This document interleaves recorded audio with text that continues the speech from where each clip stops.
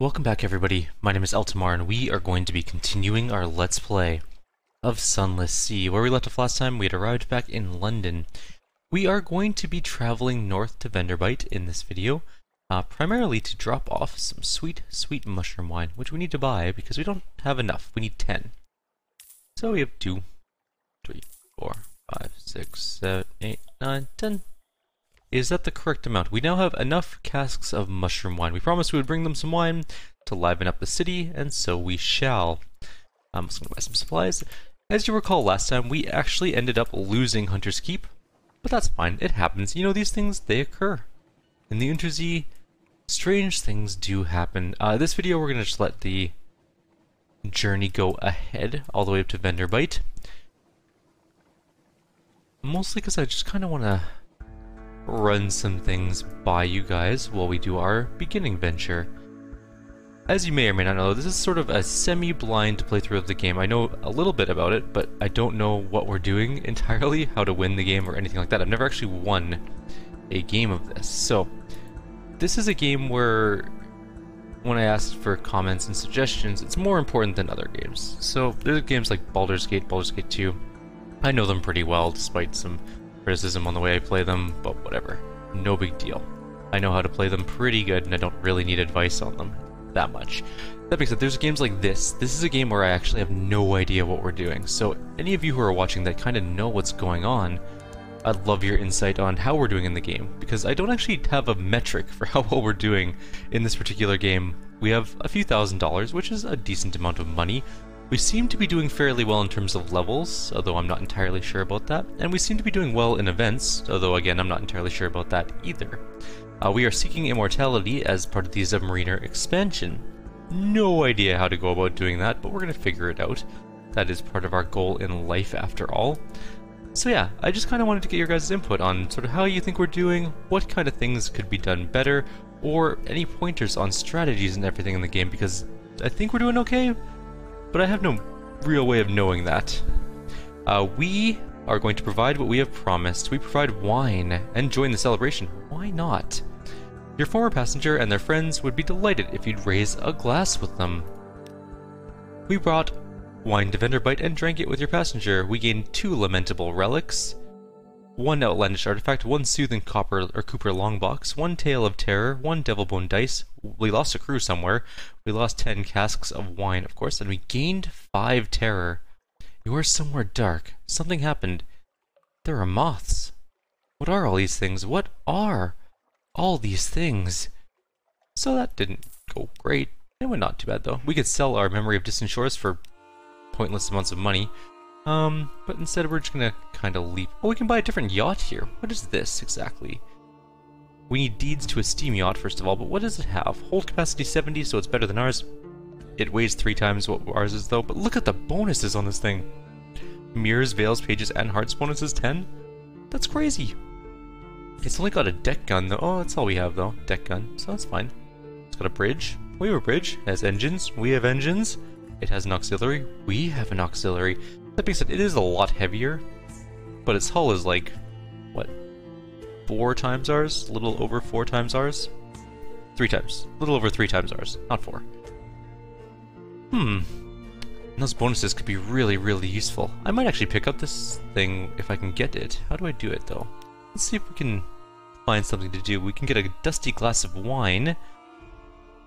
Maybe. We'll explore Venderbite first. Let's gather gossip. Let's get our port report. Nothing really changes here, so there's nothing to read there. Let's explore Venderbite. Here, as Zaylor shouts, there's something nestled in the mossy crook of a grey-leafed tree.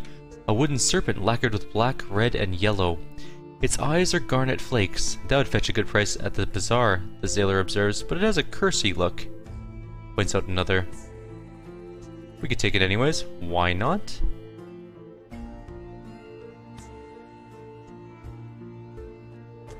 We don't have the genial magician, but he has a use for it. Do we have the genial magician? Oh, we can't decide later, so we're going to take it anyways. We gained 2 terror, we gained an outlandish artifact, we have 1 Memoir's Finger King's Footsteps. It is an image of a finger king, a serpent thing that crawls beneath the skin of mirrors. They might be real, or they might be not, but why take the chances? You order the confiscation of all mirrors until the journey's end, and explain that it'll keep the ship safe. There is some grumbling from those sailors who like to trim their beards, but the measure reassures most of them. Interesting. Our terror is rather high, so maybe we should, have a glass of wine. 50 echoes, though. Damn, that's expensive. Anyways, we're at 53 fear. That's not so bad. We're gonna leave Venderbite. We are going to head way east. We're gonna hit Guider's Morn on the way to Polythreme. It is a long way off, though, so we do have quite a journey ahead of us. Also, you might be wondering why we only have 7 crew total now. It's because I equipped those clay golems finally that we got, so we have extra irons now because of them. As well as, oh dear, horrors below. Sailors at the rail call softly. Something swims beneath the ship. I saw it looking up at us, one says, his voice a tremble. Well then let's catch it. We succeeded. Oh damn, that actually worked. Huh, I didn't anticipate it would. Your crew attempt to dissuade you, but you are determined. The nets and harpoons come out, and you busy yourself. The sea roils. The ship pitches wildly. Below the ship, for an instant, you catch a vast eye glaring up at you, golden as a lost sun. Sailors cry out and fall to their knees. It closes, and the sea is dark again. We got a tale of terror. We lost a hull. Our hull is almost gone. We need to go back to shore. Damn, I didn't realize we were so close to death. We gained 5 terror and 5 fragments. We're gonna go back down to London, actually. Then we'll hit Guider's Morn, and then we'll head all the way over to Polythreme, as we need to do that for the strategic information part of our journey. I will pause the video here. We'll renew? That's not the word I'm looking for. Begin anew? Renew our gameplay? I don't know, whatever. We will continue when I reach Guider's Morn and then Polythreme. I probably will renew in Guider's Morn strictly because I think we have a quest to do there. If I'm not mistaken, somebody wanted to go there to be dropped off or do a quest. Maybe that was earlier in the game though. My mind is all a jumble. There's so many things going on in multiple games that I'm playing that kind of becomes jumbled. I know we had to take someone there though, but did we already do it? It's possible. We'll figure it out anyways. See you guys shortly. Okay, we're actually back in London. I know we're not in Guider's Morn, but there's something new here. An invitation to Benthic College. Your travels have caught someone's attention. Benthic College is pleased to invite you to an exclusive and educational evening with Lady Agatha Treadgold, delightful adventuress and raconteuse of thrilling, true tales of feist and spunk. On the back is a scribbled note. Come speak to me afterwards, darling. Opportunity beckons. Let's attend the lecture. A trip to Benthic. Benthic is the most open-minded of the London colleges. You find yourself waiting for the lecture in a queue of students, devils, and bohemians, observed with some scorn by passers-by in Somerset colours. Her feet have trodden lands most in the Neath have never even heard of. Her eyes have seen every opportunity for fame and glory while there. An evening with the delightful adventuress. Whoever she is, she knows how to pack a hall. Not a seat is empty as she takes the stage. The fine cuisine of the Chelenate, the darling claymen, all but a prelude, my dears. Her stories tend towards the fanciful and conveniently unprovable. The delightful adventuress has the credulous audience, spellbound for hours. Many of her tales of monsters and lost cities have a common theme. She visited them ahead of a certain Lady Leonora Fortescue? I don't know, whatever. The quite adorable daring archaeologist with whom she sparked a bracing rivalry back at finishing school. The rest are tales, bitter as the sourest grapes, of being cheated of triumphs by the very same Fortescue, whose fanciful fictions are only fit for the penny dreadfuls. By the end, her stories are notably more bitter than boastful. She still receives a standing ovation. A business proposition. The delightful adventuress masked clayman Barnabas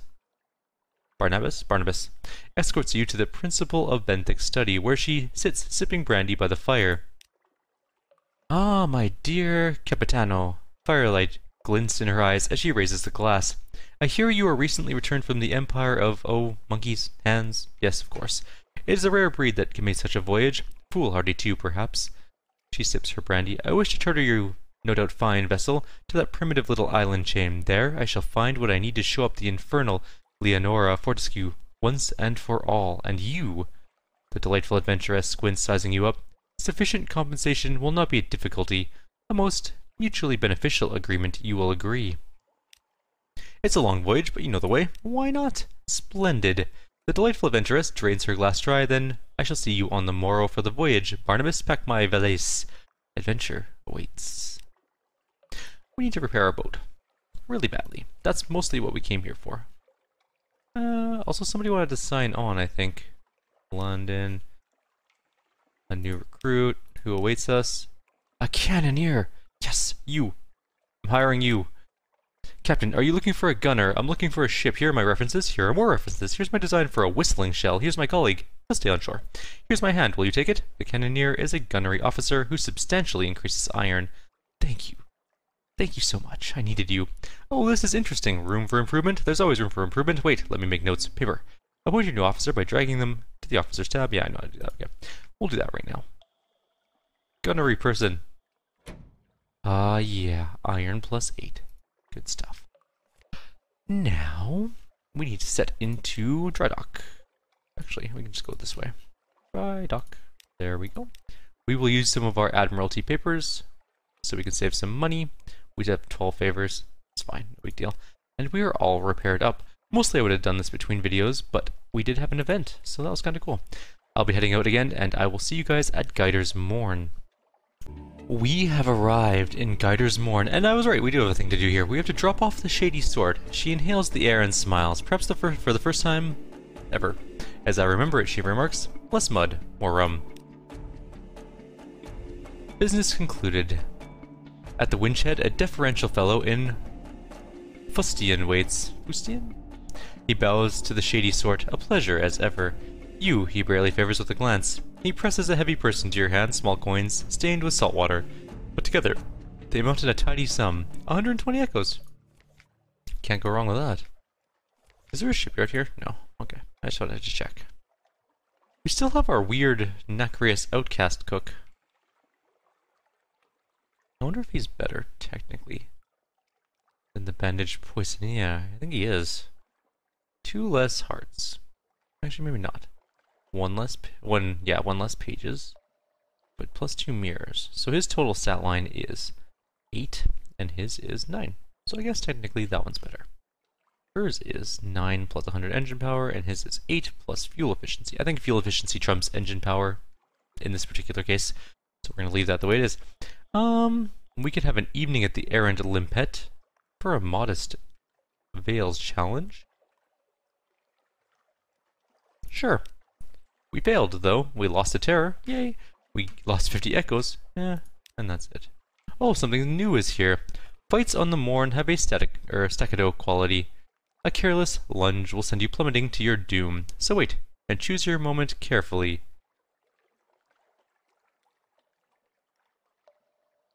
Unleash your wretched Mog. Its fur is bristling. It's almost sparking. A sound like dying storm rumbles in its throat. A secret weapon. Your Mog's fearless agility gives it a tremendous advantage. It leaps from pirate to pirate, pinnacle to pirate, leaving a trail of swiped eyes, bleeding scalps, and multilingual curses. In confusion and terror, the enemy flees. The Mog returns to your shoulder to lick your ear with a rasping tongue. His breath smells like weak old cave trout. Ooh, grim. Fine, it's all good. We can gather some intelligence. We have a 56% chance of getting it. We did not get it. We got a port report. We lost a crew. Can we get a crew? We have not gotten any crew here, but we still have 5 out of 7. We can get crew later. Alright, we're gonna head off to Polythreme now. At least we got a port report, I guess. We can always hire more crew. We'll hit the Shepherd's Isles station. No, there's no point to going to Station 3. We'll hit the Shepherd's Isles and Nuncio. Oh wait, there is a point to going to Station 3. We now have a casket. We're gonna just go there. It's a little bit of a distance. We'll hit Shepherd's Isles in this video, and then we'll probably call it a video, because I think we'll be close-ish to out of time.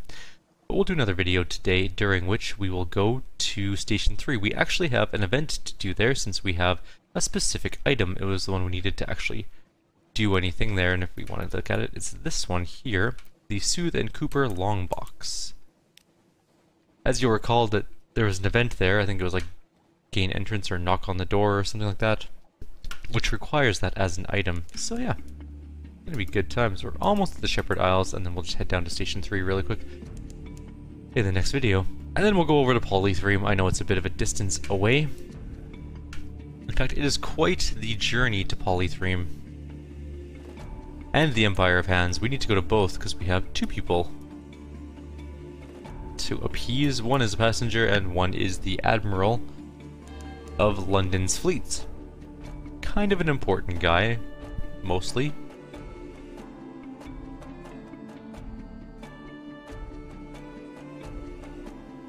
Alright, Shepherd's Isle. Nothing really changes here, so hopefully there'll be nothing too crazy, but we'll deal with whatever pops up. Let's see. Bloop! Shepherd's Isles. We can picnic on the Standing Stones, have tales of the Standing Stones, tales of the 3 graves, tales of Thornwell Croft, the rest of the Z. Port report. Yes, we'll grab that. It's the same thing as last time. We get a picnic at the Stones. Do it. We lost 3 terror, we lost 5 echoes, and we now have 1 ambiguous Eolith. Your sailors watch fireflies shimmer, swap shanties, pass around the grog and shy stones at the more vampirically inclined Z-bats. Grasses nod in the breeze across the water, the lights of the abbey glow watchfully. Your bosun hands you something. Found a rock, he reports laconically. Pretty sure it's dead. Of course, the bearded watchman tells you there are no actual shepherds on Shepherd's Isle. Sheep are mostly illegal here. No, indeed, it's just the name of it. Oh yeah, we did that before. That's all we have to do here. Alright, like always, if you have any suggestions or comments, please leave them below. Otherwise, next time, we will be headed to Station 3, and then over to Polythreum. Take care, everyone. Have yourselves a wonderful, wonderful day.